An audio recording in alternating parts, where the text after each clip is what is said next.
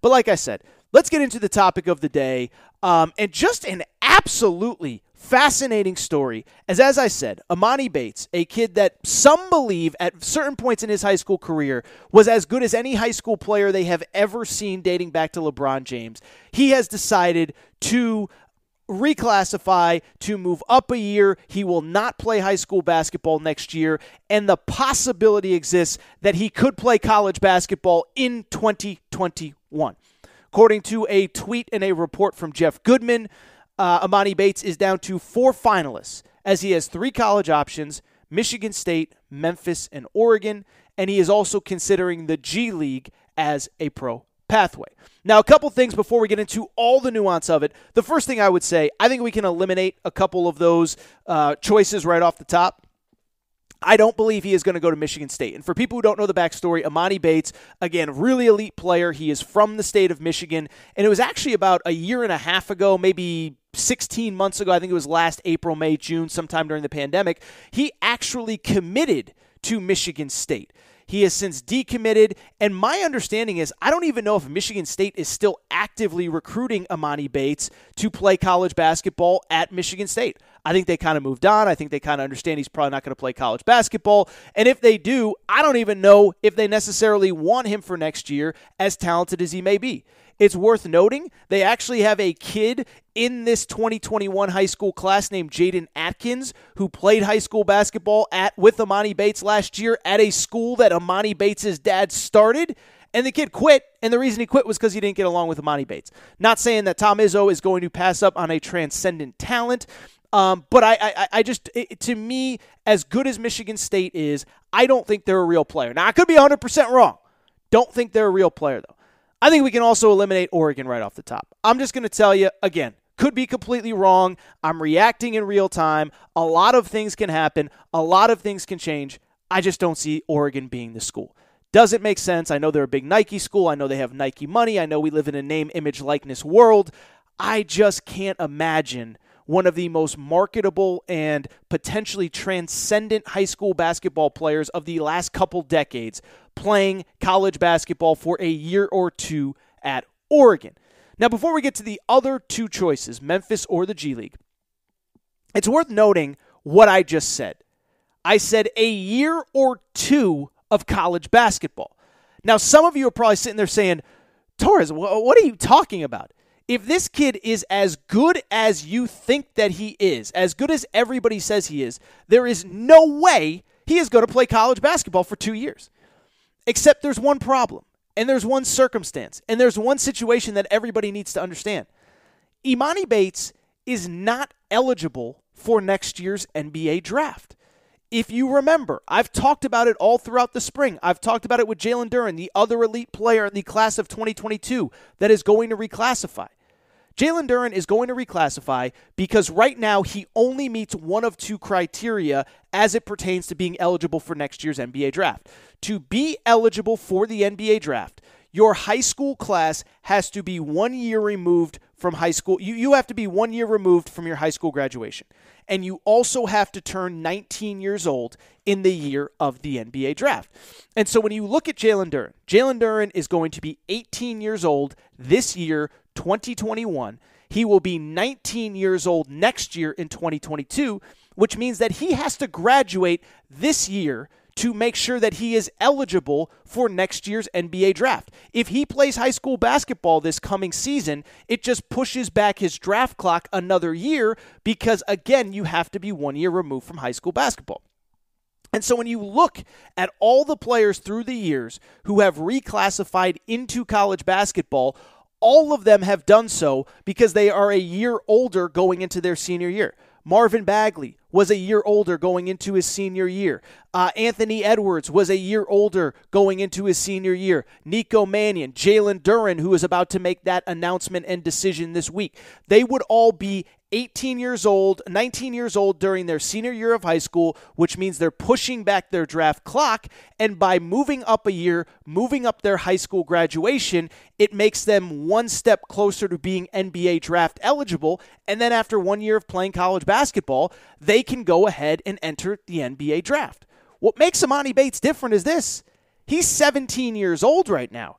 he will not be 18 until January of 2022, about 6 months from now. So because he will not be eligible because he will not be 18 years old until 2022, it means that it doesn't matter when he graduates high school, he is not going to be eligible for the 2022 NBA draft. And so if you listen to Monday's episode, I kind of just threw it out there. I said, I don't really understand why Emoni Bates would I talked about the possibility, this rumor that Emoni Bates would reclassify, and I said, I don't really understand it, because unless he knows that the NBA draft is going to change its rules and allow 18-year-olds to enter, it doesn't make sense for him to reclassify and move up a year to play either college basketball or professional basketball, because even if he moves up and graduates high school, he is still going to be 2 full years removed from being eligible for the NBA draft.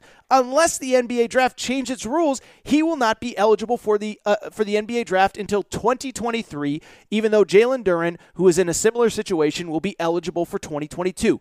I hope all that makes sense, but it explains why this is an unprecedented move, because for the third time, unless the NBA changes its draft rules, he is still 2 years removed away from high school basketball, or from the NBA. That's why I thought he'd play high school basketball this year, play 1 year, whether it was in the G League, overseas, or in college in 2022-23, and then go to the 2023 NBA draft. Instead, according to all reports, and Jeff Goodman's not going to put it out there if it's not true, Emoni Bates is reclassifying. He's going to graduate this summer, and he is going to do one of two things next year, either play college basketball or go to the pros. And so in terms of what his possibilities are, as I said, he's down to 4: Michigan State, Oregon, Memphis, and the G League. I don't believe that Oregon is really a factor. I don't even know if Michigan State is definitively still recruiting Emoni Bates. And so that leaves 2 places, the G League or Memphis. The first one, which is probably the more obvious one, is the G League. Emoni Bates is a kid that for years it's never been thought that Emoni Bates was going to play college basketball, dating back to when he was a freshman in high school. At the time, we thought they might change the NBA draft rules. We thought that he might be eligible to go straight out of high school. But basically, as long as Emoni Bates has been on the scene as a high school basketball player, it has been kind of assumed that he would not play college basketball. It makes sense also that he would consider the G League. This is a kid that, as I've said a few times, and I've talked about him on this show before, he is a kid that many people believed at one point in his high school career to be maybe the best high school player since LeBron. While he certainly hasn't regressed necessarily over the last 2 or 3 years, he has not progressed to the point that people believe definitively that he is the best player in high school basketball. Let alone, he's not even the best player in high school basketball right now, let alone the best player potentially since LeBron. And so because of it, going to the G League makes sense. His development has stagnated. He hasn't been as good. He's been playing for his dad. He hasn't been pushing himself. All of the things that would make a player kind of his progression stagnate, all of those things happen. We'll go to the G League, get professional training 24 hours a day, year-round. You play against pros, and it's going to better prepare you for the NBA. And now you have 2 years there to prepare for an NBA future.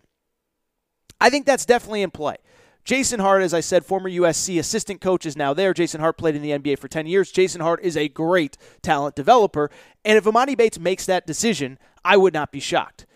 At the same time, though, there is also a fascinating alternative that could be at play as well. Could it be that Emoni Bates is considering reclassifying, playing at Memphis, where he could potentially team up with Jalen Duren? That's right. The top 2 high school players in the class of 2022 were supposed to be seniors next year. Both of them move up to play college basketball next season.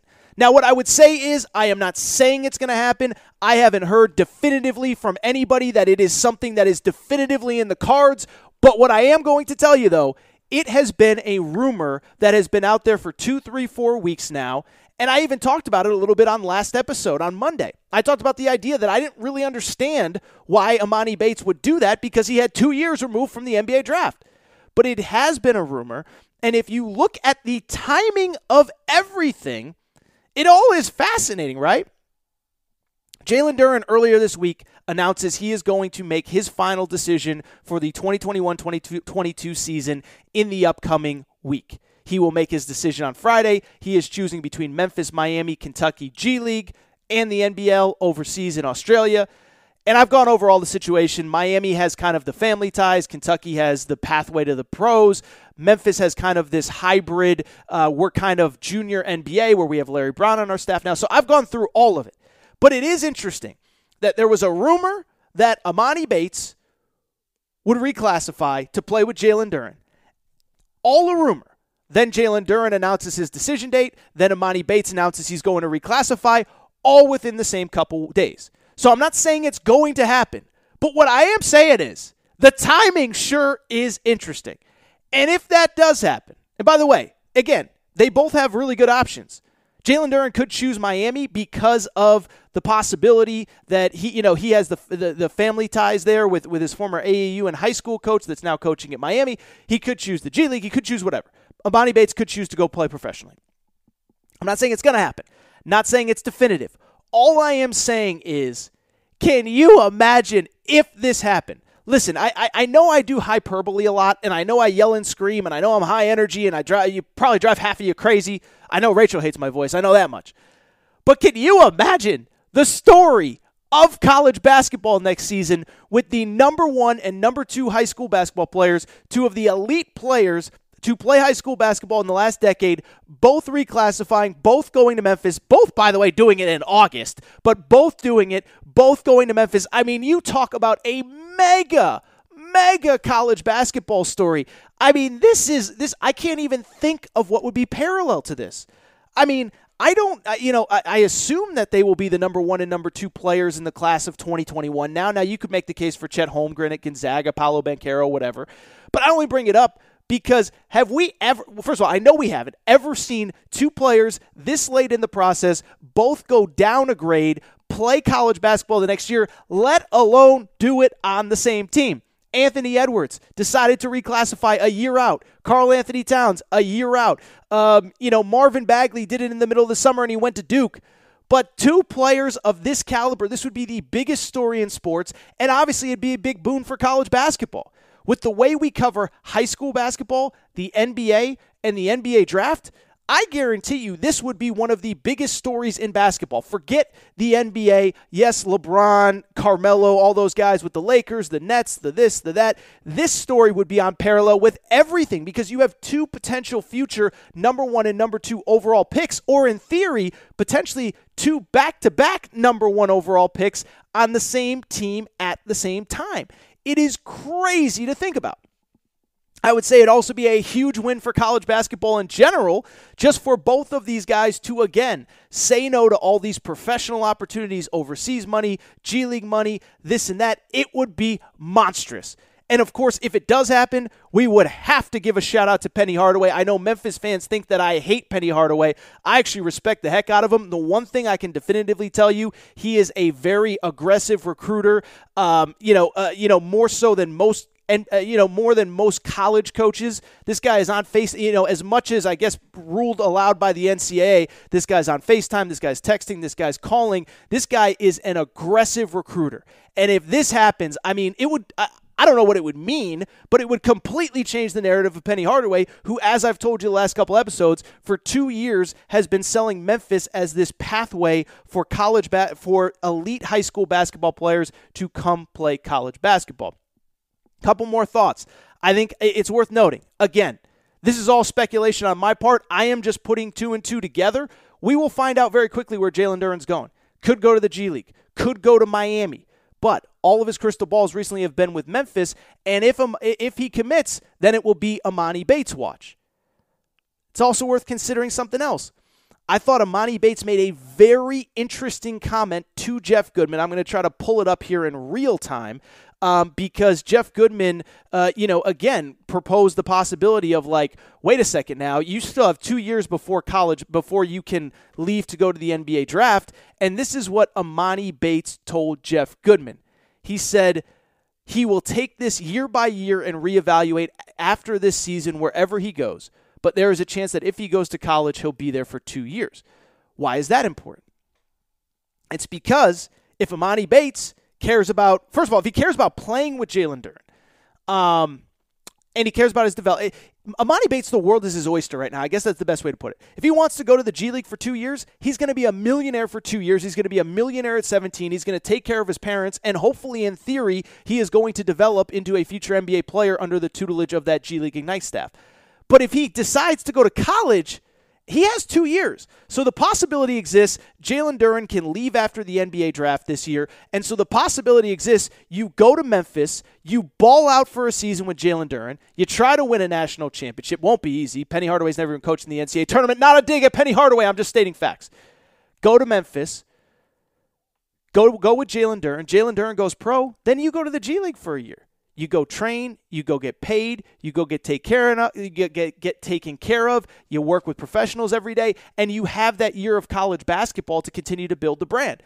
I would also say it's kind of also worth noting, I think he'd put a little bit of a spotlight on this one and done rule, where you have this elite high school player. He's going to get to college, and most people are going to be scratching their heads. If you don't listen to the Aaron Torres podcast, people are going to be scratching their heads saying, so he went to college for a year and he's still not eligible for the draft? I don't understand how this works. Maybe the rules get changed. Maybe things get altered. Maybe they make an exception for him. I don't know. But all I'm saying is this is a fascinating story. We will start to get details in the coming days as Jalen Duren is ready to make his college commitment.